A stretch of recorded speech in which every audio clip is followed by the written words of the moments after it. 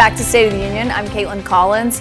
It's a familiar biography. A multimillionaire businessman running for president, promising to shake up Washington.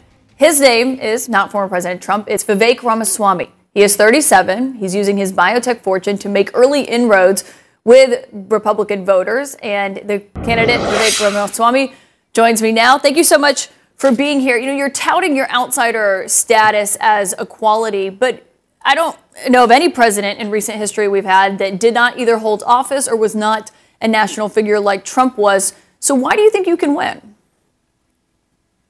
So look, I'm running distinctively on my vision for this country. I'm not running on my biography or my business credentials. I'm running on a vision for this country that I've articulated over the last several years. And a lot of the conservative base actually is familiar with me through the 3 books I've written, 2 of which are published, traveled the country and otherwise.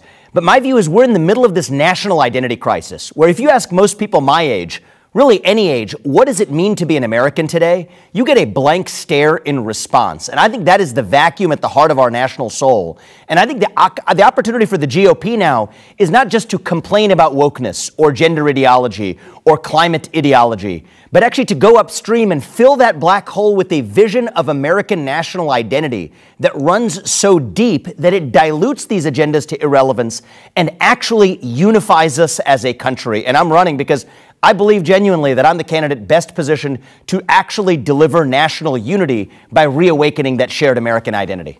I want to ask you more about that platform, but you are self-funding your campaign, at least for right now. How much are you prepared to spend?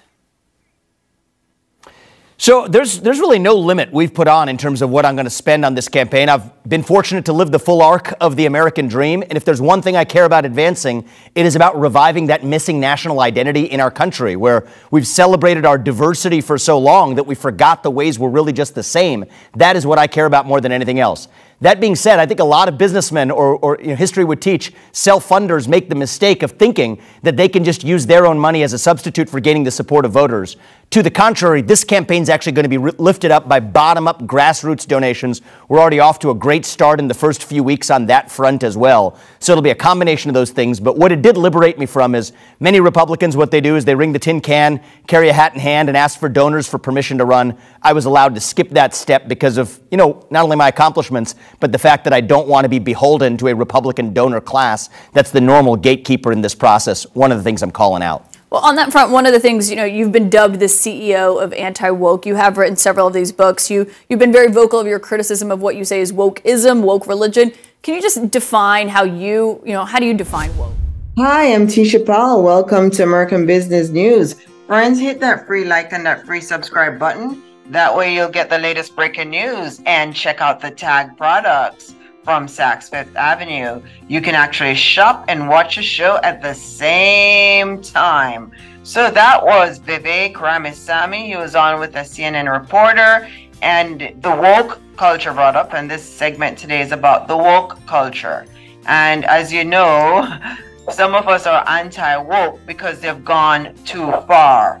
The woke culture destroyed San Francisco. It's destroying Manhattan. It's just a broad level of anything goes.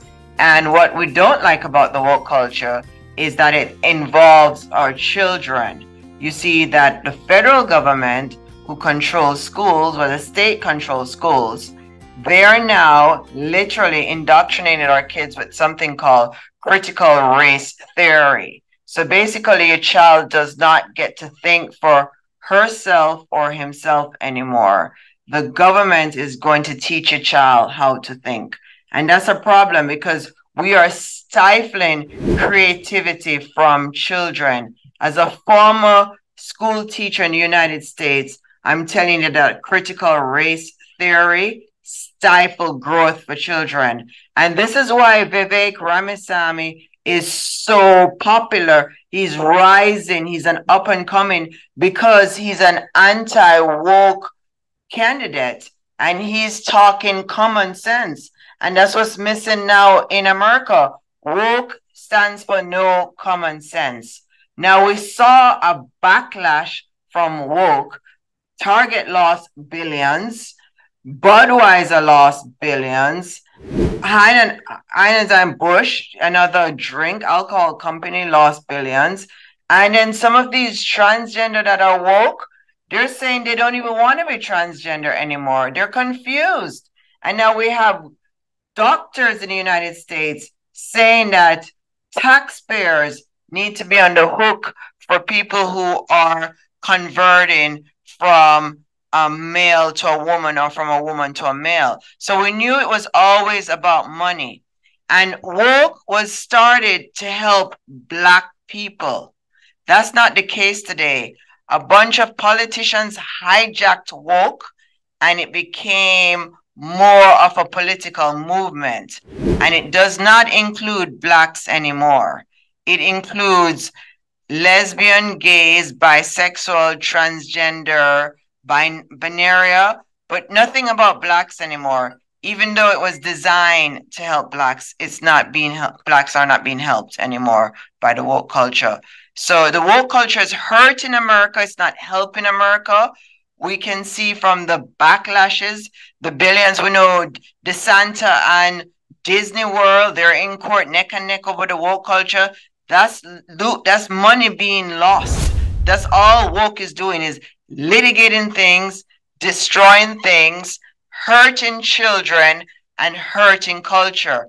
And that's why Vivek Ramaswamy is such a strong candidate, rising. People are saying, why is he rising in poll? He doesn't even have any experience in office, because he is a common sense person, and he's talking about we need common sense back in America, and we need to walk away from the extremeness of woke. And America is a very extreme place. That's the whole thing. We're extreme with wealth. We're extreme with poverty. We're extreme with working. We're extreme with beauty, and we're extreme with woke. And we need to get back in the middle, because the woke joke has got to end. Woke needs to wake up to reality, and we need to balance it, because we are a diverse nation. You can't just say now we're a woke culture. 1% can't control the 99%. We are a diverse nation, and we do respect and protect every group. But for one group to be hijacking another, it isn't right. Friends, go ahead and hit that free like and that free subscribe button.